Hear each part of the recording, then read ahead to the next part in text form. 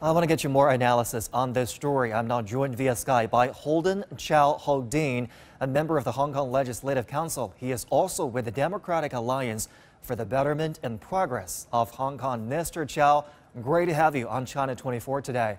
I want to go straight to the point and ask you this important question. I believe many of our viewers are wondering right now, why are changes to Hong Kong's electoral system necessary, and will it end up undermining the city's autonomy promised under the one country, two systems framework? Now, definitely it's necessary to have change in our electoral system to plug the loopholes, because we have seen the social unrest, the turmoil in 2019. We see the lawmakers who exploit the roles to collude with foreign governments and urge them to impose sanctions over Hong Kong SAR. They support the riots. They call for a de facto secession from China. So in short, they are simply posing a very serious threat to our national security. We see how they exploit their role via the loopholes in our electoral system. So right now we need to plug the loopholes. And imagine if we sit on our hands, that would ruin the entire city and also ruin our nation, because you are simply allowing people who exploit their roles in LegCo to collude with foreign governments, right? So something must be done. And the second question is whether that would undermine the autonomy of Hong Kong. Definitely not. That's not the case.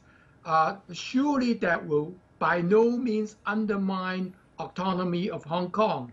I say right now, when there is a change in our electoral system, going forward, views opposing government policies is always welcome, because Hong Kong is a city with diverse views. But we need to draw the red line right now.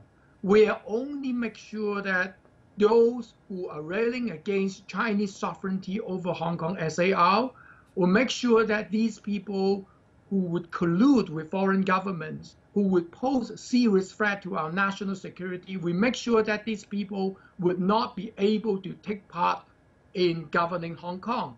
So I think this is something to be done to safeguard our national security. And on the other hand, I'll make sure that the people or even opposition, if they are simply expressing views opposing government policies, they are welcome to do so. And I'm sure that many people blast the government for their to disagree with the policies every single day. So I'm sure that that would not undermine autonomy of Hong Kong. And another issue on the minds of many people is what makes a patriot? The National People's Congress says changes must be made so Hong Kong is governed only by patriots. What does that mean, and what changes are likely to be made? Well, I think the reason why we need to have change in our electoral system right now is, as I said, to plug the loopholes in our electoral system, to make sure that the principle of patriots governing Hong Kong is fully implemented. I think over the past 23 years, I'm sure that there is actually loopholes in implementing the patriots governing Hong Kong. So as I said, in the turmoil in 2019 that exposed all the dire consequences of these loopholes. So again, I would assert the fact that if we are talking about the change in our electoral system, there should be a mechanism to safeguard national security, to make sure that for those who are against Chinese sovereignty over Hong Kong SAR, or for those who are advocating, say, Hong Kong independence, or make sure that they are not able to participate in governing Hong Kong. And that's the general principle. And you asked me what sort of change would be made, the exact change would be made, the details. I don't know the details yet, because the MPC is still fleshing out different proposals. But according to some news reported, for example, people say the district councillors, the role of the district councillors, whether they should stay on in the election committee to choose our chief executive. Now, the district councillors the district council are dominated by opposition camp after the 2019 the social unrest. But sadly, the district councillors no longer focus on livelihood issues. They don't bother with local issues at all.